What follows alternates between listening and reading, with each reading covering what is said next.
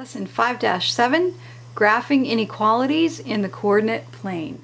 Alright, first of all, let's graph the solutions to x is greater than 5 on a number line.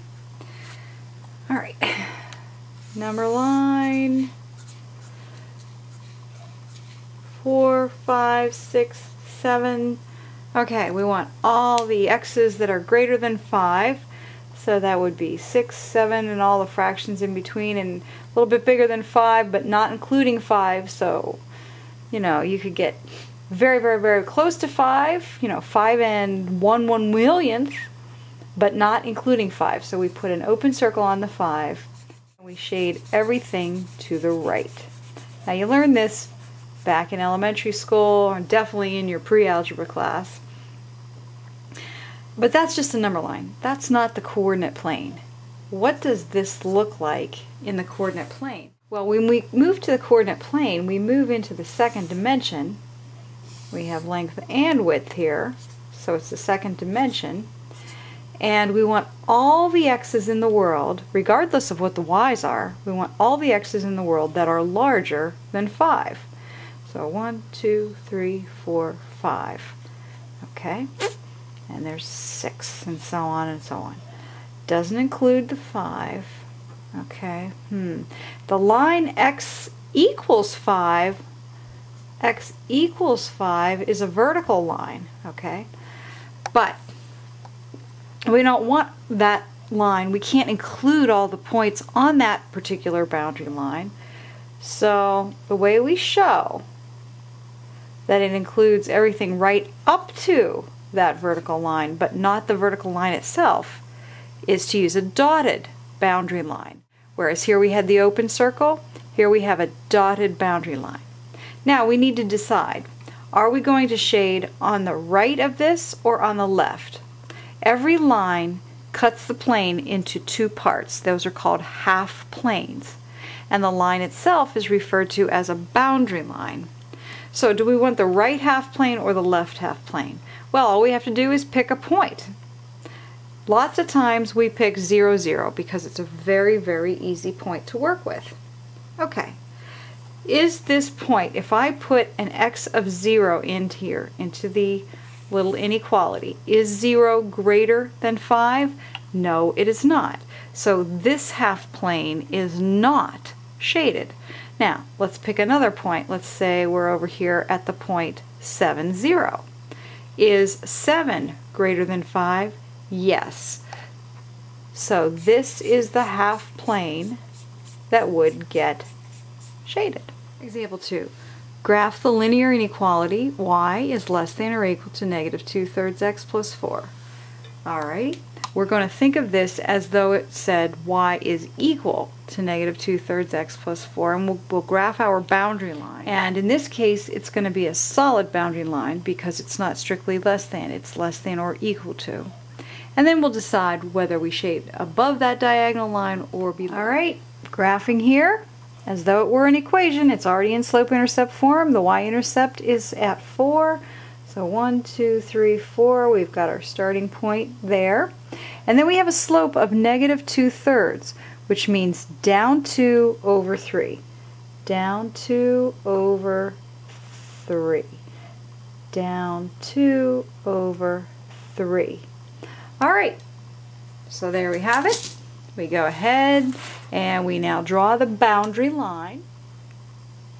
There's the boundary line. It is solid because we have the equal to symbol there, less than or equal to. And now we've got to decide which half plane do we shade, above or below. So 0, 0 is not on the boundary line itself, so we use it as a test point. If I plug in 0, 0 up in here for x and y, will I get a true statement? Is 0 less than or equal to negative 2/3 times 0 is 0 plus 4? Is 0 less than 4? Yes, it is. So we would be shading below the boundary line.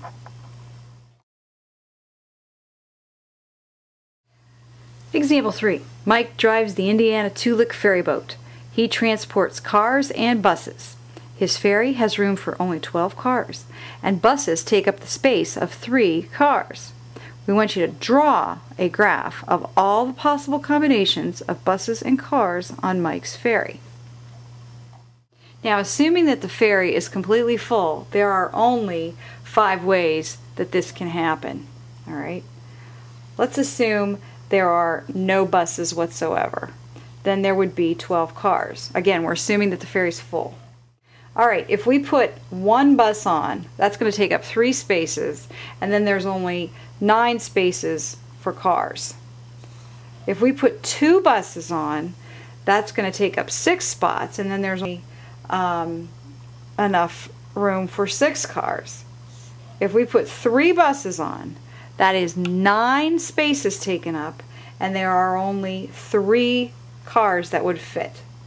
And let's see here, if we put on 4 buses, doggone it, there won't be any space left at all for any cars whatsoever. So 1, 2, 3, 4, 5. There's only 5 ways this can happen to fill up that ferry. Alright, buses and cars cannot be negative, so we're going to be in the first quadrant. Let's go ahead and see where these points would be. Let's go ahead. Alright, if we have 1 bus, no, if we have 0 buses, we're going to have 12 cars that'll fit. So at 0 buses, we're up here right there. At 1 bus, there are only 9 cars that'll fit. And at 2 buses, there are only 6 cars that'll fit. 3 buses means 3 cars, and 4 buses means absolutely no cars. So you can see we do have a linear equation here. Straight line, they all fall in a straight line. And the answer is, what other possibilities are possible? Well, we can't connect these, all right, because quite frankly, you can't have a fraction of a car or a fraction of a bus. So the answers to this inequality are just going to be the other stuff here that falls underneath here. Because you could have, you could have 1 bus and no cars. That would fit on the ferry. Or 1 bus and 1 car. All right, any of these dots underneath this boundary line here. In fact, let me go ahead and put the boundary line in, even though we can't have the fractions. Everything underneath that line here, all these lattice points underneath here, would fit on the ferry. Okay? You could have these cars. You could have 11 cars, 10 cars, 9 cars, 8 cars, 6 cars and 1 bus, 4 cars and 1 bus, 3 cars and 1 bus. All of these will fit. These are called lattice points. But we cannot shade this in. We can only put the lattice points in because you can't have any fractions. So there is a picture of the answer to Mike's Indiana Tulick ferry boat problem.